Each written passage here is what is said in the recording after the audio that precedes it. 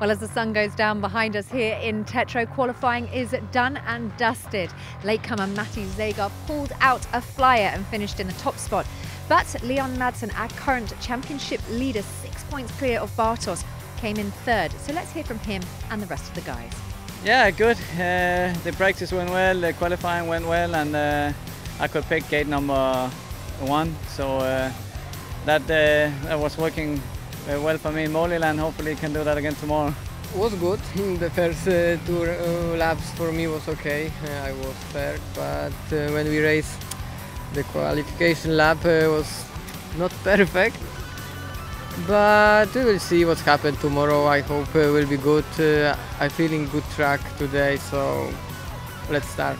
As usual, practice is not the best for me, but I seem to wind up more in the race time. So I feel overall I feel pretty good. Felt comfortable on the bike. So tomorrow is a new day, and we're ready for some action.